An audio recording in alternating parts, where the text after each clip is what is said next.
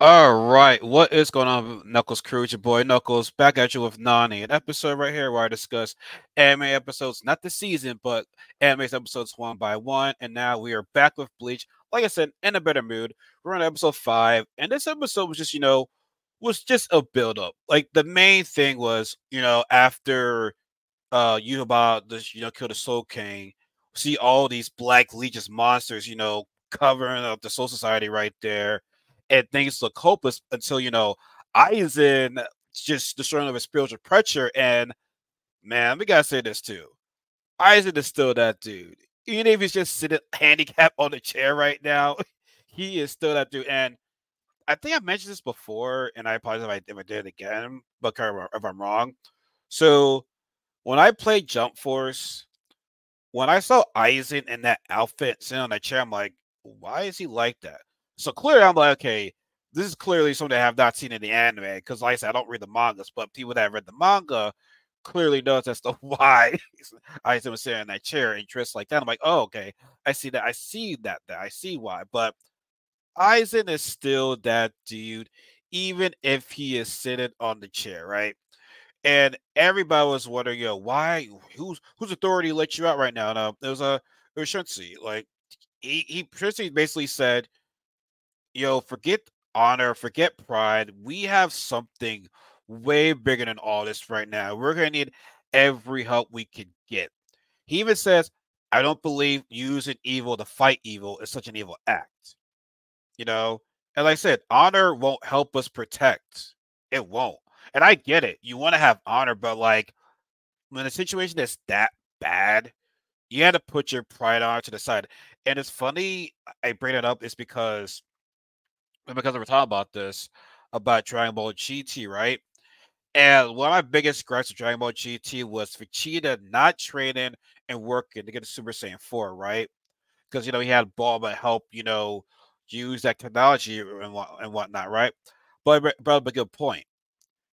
The situation was very bad with Omega Shenron. Like the shit was very, very like everything was at stake right now. So pretty much Vegeta, you know how much he hates fusion, you know how much he hates to take the shortcut. He was like, F pride, we gotta do this right now.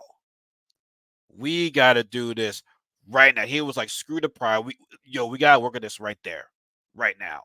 So pretty much he's like, yeah, we got you see the suicide is right now, and it's Sarate, like everything is messed up right now. Like we need to we need to put our pride aside and just use Aizen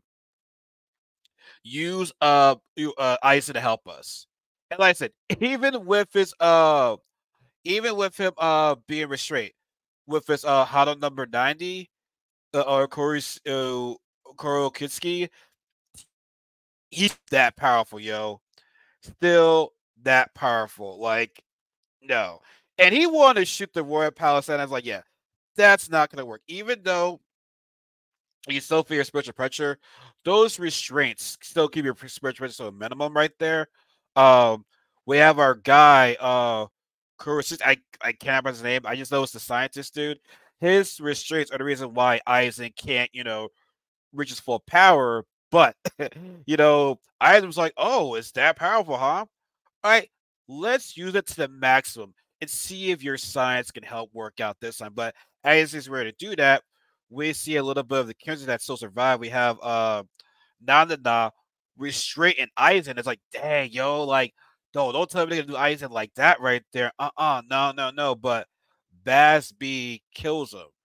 Basby and a few Quincy, Zombie Girl, and the other person was like, yeah, take us with you. We want to kill you about for abandoning us, which he did. He was like, yeah, f y'all, I'm out. He really did abandon those guys right there. So yes, I was wondering, okay, why is Basby getting ready to fight his own guys in the intro, and it makes sense too. Like I kind of did see, he joined it because you about abandoned him, right? But man, that zombie girl though, she's still alive right there. So it'll be interesting to see what she's gonna do when they're gonna go to the Royal Palace and fight them. But basically, this was everybody coming together. Like Schuster's like, yeah, everybody get up today. We are going to the Royal Palace and we're gonna stop Yuhuba. We also see Love, Lisa, Hachi, and Hero like coming in towards the end too. Like everybody is coming together to stop Yubaba. And either it's like, oh, they're actually working together to protect the Soul Society. No, they just have a common goal, and that's stopping Aizen right there. And as Aizen's talking, he says Ichiku's across because you reached. He's like, how ironic.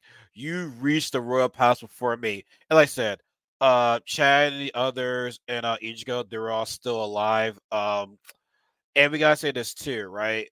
Um, I understand, and like they all were healed up from Orihime, right? And I get it. When it comes to Orihime, she might not be the best, fighter, but when it comes to healing and support, she works her butt off because she did not take any breaks. Like I said, like I don't see Orihime as powerful. Like I no, correct. Let me take that back. I believe she is powerful if you use her the right way. If she's gonna be your healer and support, that's great. You like as I got older, right? If I was younger, I would have trashed Orihime right there. I'd be like, yeah, Orihime ain't do shit, but she's a healer. It like Sakura. People want to give Sakura shit for the life of me. I don't understand why. I feel as though Sakura has been pulling her weight at times. Like that's the internet for you right there. Like internet's gonna be saying all that type of shit. But like with Sakura, she is showing that she was trained by Tsunade. Do you not see her healing people during the Great Ninja War right there? Like Sakura can hold her own. You know what I'm saying? Like I said, if I was younger, I would have been trashing Sakura right there. But as I got older, I'm like, dang, yo, I was a F boy back then saying all that type of shit right there.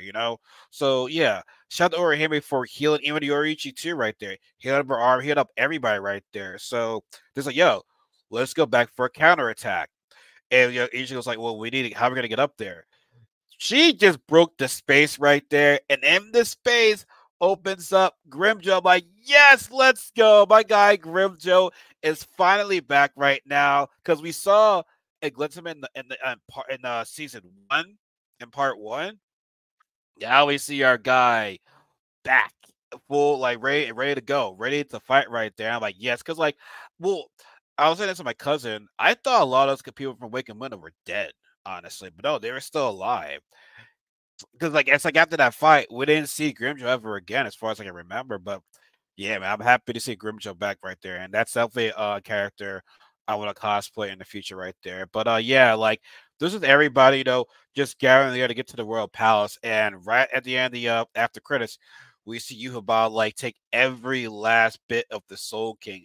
He is like some slime black monster right now. He looks disgusting.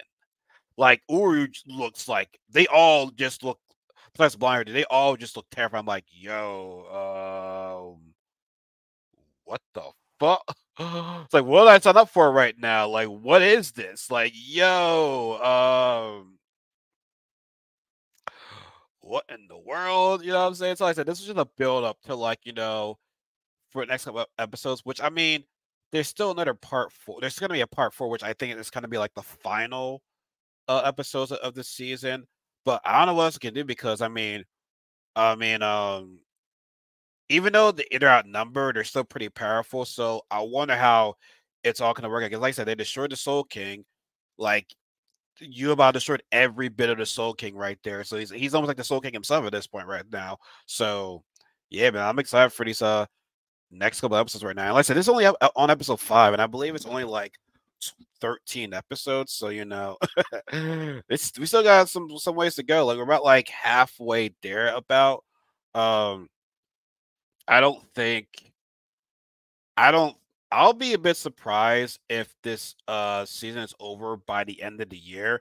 I feel as though it might go on a break here or there, but like I said, this was episode 5, and then like I said, if if we get an episode every week without no breaks, so this would be 6, 7, 8, 9, 9, 10, 11, 12. Yeah, I highly doubt that. I mean, it could be like I said, if every episode runs, like I said, I believe it's 13 episodes. If every episode runs without no breaks or interruptions, we will get the final episode to be December 20th. Honestly, I hope that does happen because I feel it's going to be a great way to end the year of 2024. So I hope it happens. I hope it happens, and then obviously I doubt it will do it, but like me and my friends will definitely do like a season review of Bleach.